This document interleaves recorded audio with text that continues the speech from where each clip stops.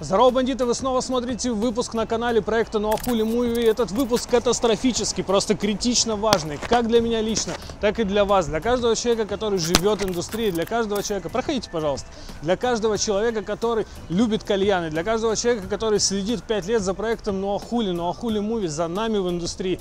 Это первая международная кальянная коллаборация российского бренда и табачного иностранного бренда. В моих руках блок табака Афзал Хулиган. Абсолютно уникальная история. Колоссальное количество сил, эмоций и времени мы потратили на то, чтобы сделать этот продукт. Пойдемте в Nuahule смог, и я вам расскажу о нем чуть-чуть подробнее.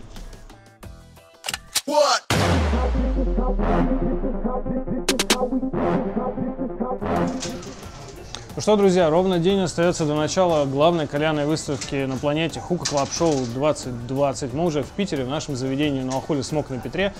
И давайте чуть-чуть более подробно я вам расскажу о том, как же получилась эта уникальная коллаборационная международная история с индийским брендом. Абсолютно уникальная вещь. Ровно 88 дней нам потребовалось на создание до финального вида этого аромата, этой коллаборации.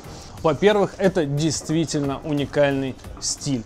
Мы сами полностью занимались разработкой дизайна коллаборационного продукта, делали его совместно с нашей краснодарской художницей, которая зовут Таня Така.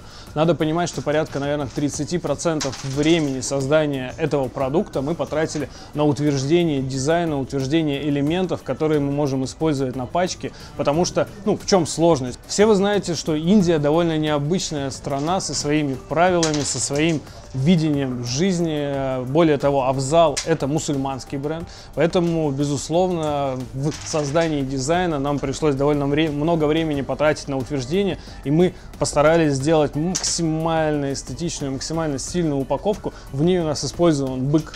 Это отсылка непосредственно к Краснодару, к городу, где родился проект Nuahule группы, соответственно, проект Хулиган, в городе, в котором есть футбольный клуб Краснодар. Бык точно так же является олицетворением силы, олицетворением Индии, и ребята без проблем согласились на его использование. Более того, на другой стороне пачки у нас использовано вот такое аутентичное, необычное изображение девушки. Блок нового Афзала. Здесь вам кажется, что вам говорят фак и показывают фак. На самом деле это указательный палец, который желает вам, как вы видите, удачи. Это уникальная история. Действительно, что касается дизайна, это настоящее произведение кальянного искусства, и я думаю, что как минимум себе в коллекцию просто один блок должен каждый себе дома оставить. Дальше, что касается пачки, это та же самая граммовка 40 грамм, которая сейчас продается в стране. Та же самая упаковка, выполненная в том же самом лимитированном стиле, созданном нами, Таней Така, компанией Понтарт и компанией Афзал вместе взятыми. Здесь, соответственно, нет уже больше никаких изображений быков, девушек, пожеланий удачи и всего остального, потому что это конечный продукт, и здесь, в соответствии с законодательством, мы очень ограничены, тем не менее она сделана в стиле блока и тоже выглядит очень эстетично, круто и охуенно. Надо отметить, что мы заморочились над всеми деталями. Если вы знаете, одной из отличительных особенностей табака Афзал является то, что внутри каждой пачки у них лежит 3 белых мундштука. Так вот, в коллаборационном вкусе, если это кому-то важно, а мне лично это очень важно, будут лежать те же самые мундштуки, только они будут черного цвета в стиле нашего бренда Хулиган. Теперь давайте к содержанию. Безусловно, мы заморочились и над тем, что это будет за вкус. Давайте, кстати, покажу мундштуки. Безусловно, мы заморочились над тем, что это будет за вкус. Если вы следите за нами в социальных сетях, вот, кстати, эти черные мундштуки, вы наверняка уже слышали, что это тот самый яркий вкус спелой кислой вишни под названием Red Cherry, самый продаваемый и самый популярный аромат у компании Афзал в России с добавлением лимонной цедры.